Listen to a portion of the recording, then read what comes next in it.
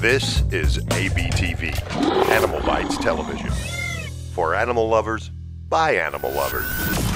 Sloths! Whose idea was it to name one of the 7 deadly sins after these adorable bastards? They're literally the most innocent creatures on the face of the earth. Ask any scientist. In recent years, sloths have taken the throne as the internet's favorite animal. But outside of the memes, baby pictures, and those weird anti-pot commercials from Australia, just Google it, sloths are really fascinating animals. So without further ado, here are 5 things you might not know about sloths.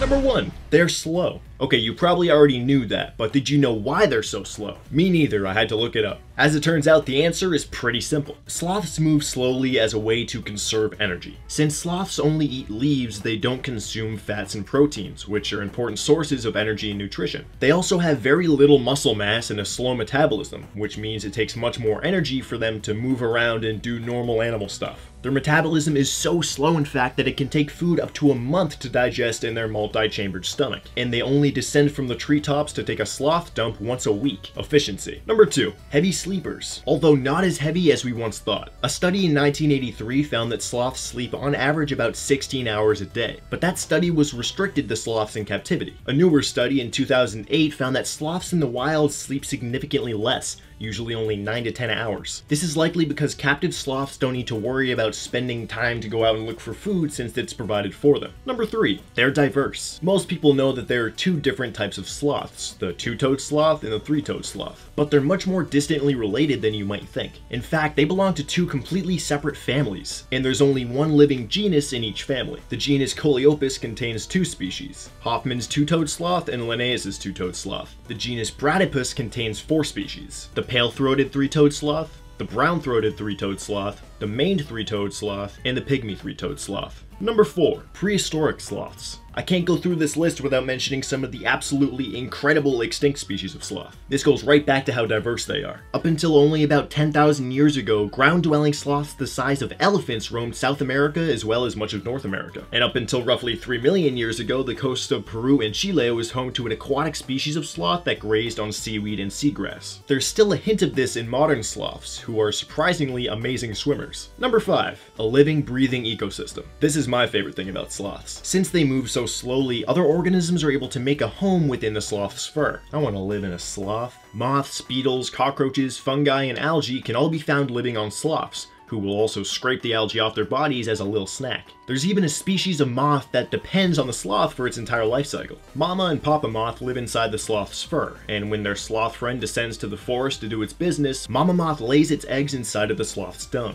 The eggs then hatch, feed on the dung, and then metamorphose into adult moths, at which point they'll fly off into the sunset to find a sloth friend of their very own. The best part about this is that the sloth probably has zero idea that moths are having sex on its back. Thanks for watching. Let me know in the comments down below what animals and topics you want to see in future episodes. Like and share this video, and subscribe to Animal Bites TV for more awesome animal things and stuff. My social media crap is right here. One more quick announcement before I go. This one's for all you graphic designers out there. I want you guys to design me a new logo for 5 Weird Animal Facts. Something simple but unique and just kind of captures the feel of the show. I know how talented you guys are, so go ahead and email me your submissions to jasonmillervlogs@gmail.com. And when I pick a winner, the artist is going to get a shout out on here, on my vlog channel, and also on my Instagram and Twitter. So there's that, and until next time, my friends, my name is Jason Miller, and I'll see you next Monday on 5 Weird Animal Facts.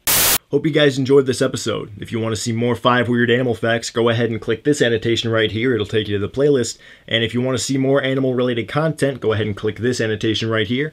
We got 5 Weird Animal Facts every Monday, Snake Bites TV every Wednesday, and more awesome content coming in the near future. Have a great week, and I'll see you next time.